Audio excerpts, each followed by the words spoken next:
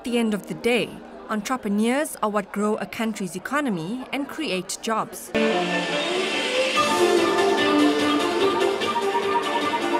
With that in mind, Ernst & Young decided about 15 years ago to kick off the South African chapter of the World Entrepreneur Awards. Globally, Ernst & Young has been hosting the event for 25 years, operating in every continent of the world. As you know, there's a global focus on emerging markets, and Africa fits squarely within that category. And whilst all of the interest has been about the resources that Africa has to offer the rest of the world, there's been very little spotlight thrown on African entrepreneurs. And at Ernst & Young, we've recognized that that needs more attention. And as we've run this program very successfully now in Southern Africa, East Africa and West Africa, we're finding that there are outstanding entrepreneurs who have started new businesses, that are creating jobs, that are growing their businesses across this continent and are, I suppose, driving innovation. Yet those stories are not getting told. So through a program like this, we want to recognize those successful entrepreneurs and make sure that their story is being told. Those who are making a difference in their different economies in their various countries. It's particularly important for Africa, such that we showcase the brilliance and the talent that Africa has, the innovativeness that goes on in Africa. The stories need to be told. Sita maintains that in 15 years, they've had no difficulty in finding entrepreneurs of a globally competitive caliber, leaving the panel of judges with a rather difficult task. We look at social entrepreneurs, so these are people working at the most basic level of entrepreneurship to bring new players into the sector, so people who run 5 to 20 person businesses. We then grow into an emerging entrepreneur category, so these are people running businesses of between 20 and 100 or 150 people, to a master entrepreneur category, people running businesses that employ in excess of 1,000 people, that often operate in multiple cities, sometimes multiple countries.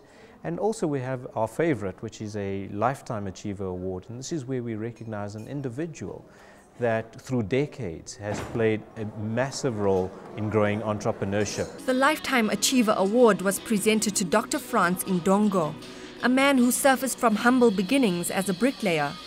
Indongo is now regarded as Namibia's businessman of the century.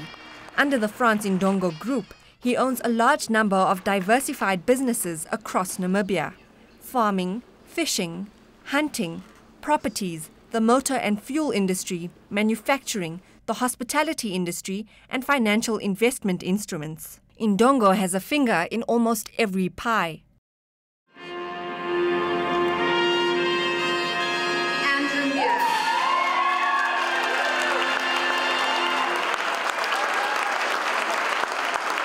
Winner of the Social Entrepreneur of the Year category, Andrew Muir, heads up the Wilderness Foundation.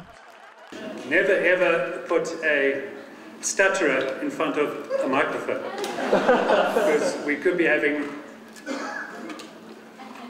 breakfast here tomorrow. Through their social intervention projects, young people are empowered to become financially independent entrepreneurs and breadwinners for their families. I think environmental issues and social issues are so intertwined, and of course we are in the age now of the environment and change globally, and I think that if I do win this award, it would give an opportunity to showcase the interface and the important synergy that social issues and environmental issues play in today's times. The winner is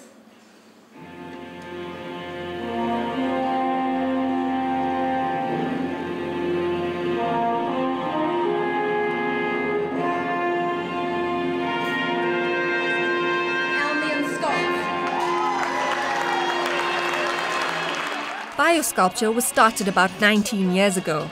Her passion for beauty and business led Elmian Schultz to create a gel that's painted onto the nail to protect it from breaking or splitting. They were the first to manufacture a colored gel, one that can be removed without filing it away. They were also the first in the nail industry to have an independent clinical trial performed and to obtain a 5-star safety rating. You know, right up to now already we've had so much benefit from the exposure that we've had, and I think it's that, having that they'll just put us onto even higher, put us on wings. I'd love to introduce to you the winner of the Master Entrepreneur category for 2011. The person who's going to represent Southern Africa along with his counterparts from East and West Africa on the global stage in Monte Carlo in June next year. The moment we've all been waiting for, ladies and gentlemen.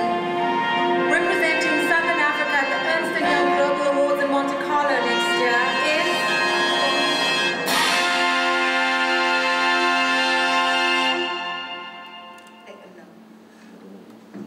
It's ticking down.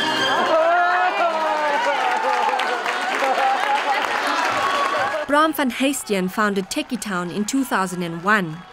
The sports and lifestyle footwear business now has 170 branches nationwide. You know, it will open doors for us, but I'm really excited what Ernst & Young is doing in Africa, because that's the logic next step for us. I think we've pretty much, I don't want to say conquered, because you never conquer anything, you know, but we've done well in South Africa, and the time is right now to go further. And for what they are doing, I think they can be of great assistance for us. Next year, Van Heestien heads off to Monte Carlo, where he will compete for the title of Ernst & Young World Entrepreneur of the Year.